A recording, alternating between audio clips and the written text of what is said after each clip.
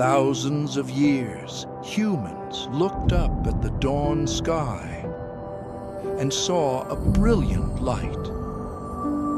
We called it the morning star. We named it Venus, after the goddess of beauty.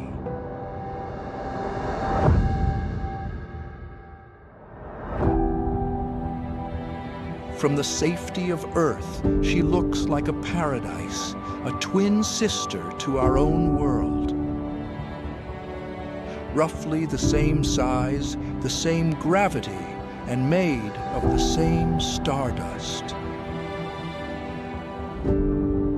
Astronomers once dreamed that beneath those white clouds there might be oceans, jungles, and even civilizations. But they were wrong. Beauty is a trap. Beneath that shining veil lies the most hostile environment in the solar system. If Earth is the Goldilocks planet, Venus is the wicked sister. Let's descend into the nightmare. As we sink through the upper atmosphere, the blue sky vanishes.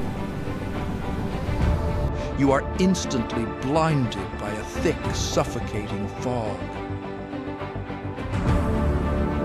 But this isn't water. These clouds are made of concentrated sulfuric acid. If you were here, you wouldn't just be wet, you would be dissolved.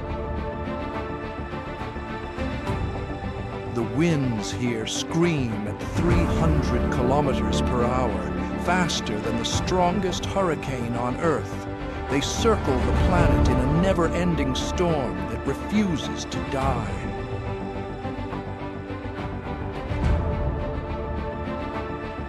But as we go deeper, the winds suddenly stop, the silence returns, and the true horror begins.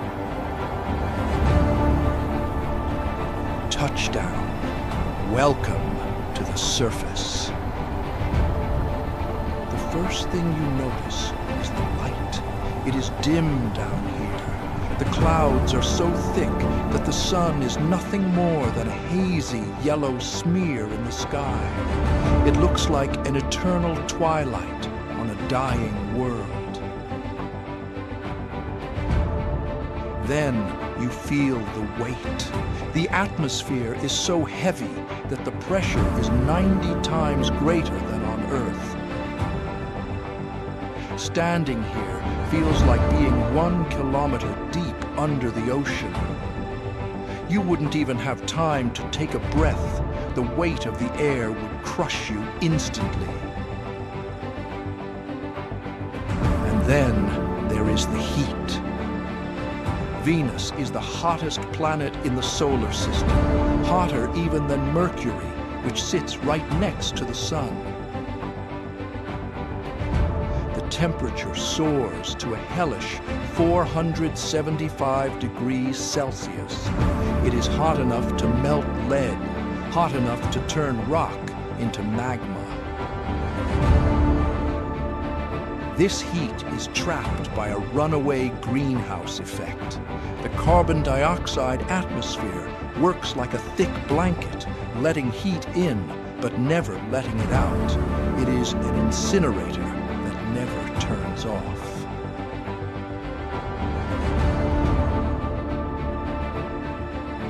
Humans tried to visit this hellscape.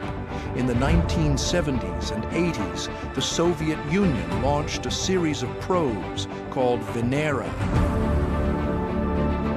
These robots were built like tanks. They were designed to survive the apocalypse.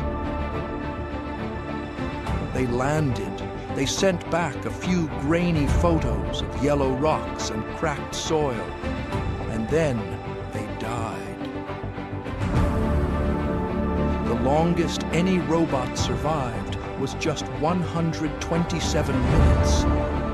The the electronics fried, the metal melted, the cameras went black.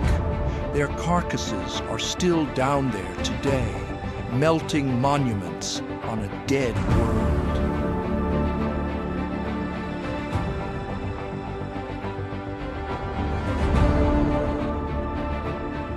Scientists believe that billions of years ago, Venus was just like Earth.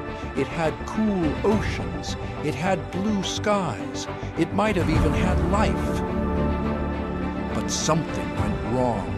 The planet reached a tipping point, and the oceans boiled away, leaving behind this graveyard.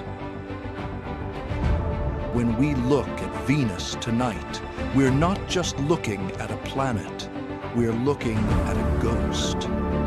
We're looking at a warning of what happens when a world burns.